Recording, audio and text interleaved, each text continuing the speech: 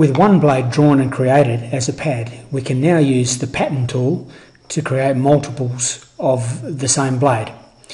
So what I need to do first is choose the pad which represents the blade, and then I go up to here with the pattern tool and choose the circular pattern.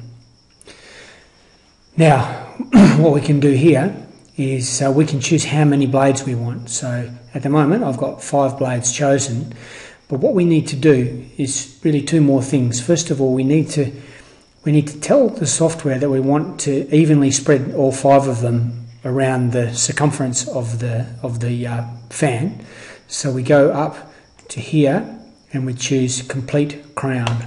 So we choose complete crown, which is going to make a total angle of 360 degrees.